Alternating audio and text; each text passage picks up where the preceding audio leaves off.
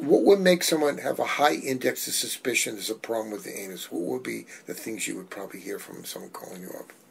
So what will happen is that failure for that intestine to make it through that tunnel creates a spectrum of problems. One problem could be that instead of hitting the anus at the skin at one point, it may just stop short and take a little turn up or back to where the vagina, let's say, would be in a girl, or the scrotum and urethra in the boy. And so there's a little fistula. So the opening is actually not in the right place. It's a little bit displaced. It's displaced anterior if you lie on your back. That spectrum of problems is called an anterior displaced anus. And you could have someone who's very, very constipated because the hole not only is the right size, but it's actually in the wrong place. So you have all kinds of variants where it could be totally blocked, it could be shifted to the side, and the key in the initial thinking, there's no stool that first 24 hours, big red flag? There is a big red flag. And the bigger red flag would be to find out why we're not stooling is to look at the bottom. So for someone who's got the other end of the variant, and that would be totally absent anus, the bottom, the buttocks, the muscles are absent. So it's a flat bottom. It's like we call a rocker bottom. And where the anus should be, there's nothing. It's plain. It's absolute skin. That's obvious, but sometimes you see a little bit. So sometimes not only do you see a little bit, but you see a little pooching, like a little membrane. So when they try to stool within 24 hours, that meconium, it's called baby poop, actually comes out onto the skin. And you can see the discoloration.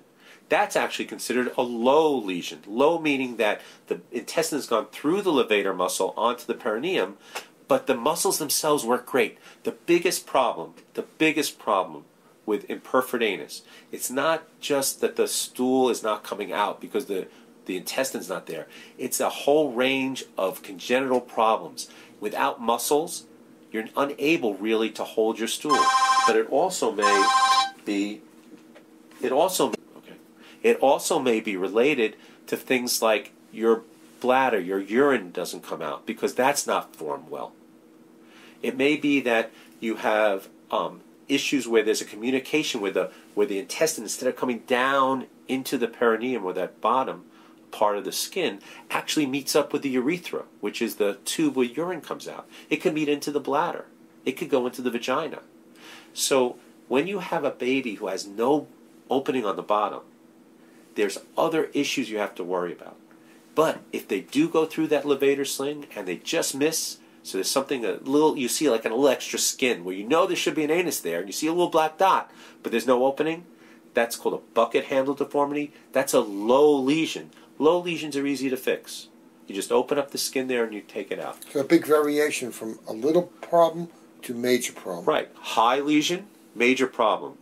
Low lesion, much less so. And the most important part to think about that is not the actual operation, but rather what the prognosis is for our ability to really be able to control our stooling. And like anything, when you have a problem like this, you would look for other problems in the body too. Is that right? Right. In fact, if you remember, if we look at this problem in itself, we say, wait a minute, it's also associated in about 30 or 40% of things with other problems. Again, like the tracheoesophageal fistula, it's associated with.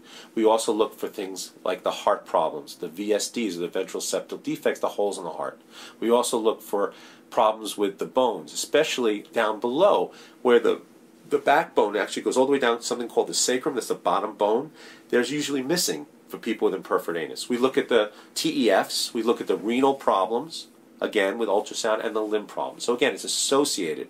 What also is interesting is because, remember I said the GU problem or the bladder could be very distended because the nerves being able to contract the bladder are not functioning well. It's the same sort of spectrum. We also have something called a tethered cord. A tethered cord means as you grow, your spine, your nerves grow. But if it's tethered, if it's held on to a piece of the bone and starts elongating, you can actually ruin some of those nerves. And so these are things you have to look for, even if there's a low lesion. This kind of surgery should not be done by someone who does it once every 10 years. It should be a place that has all the modalities and have someone who's doing this on a regular basis.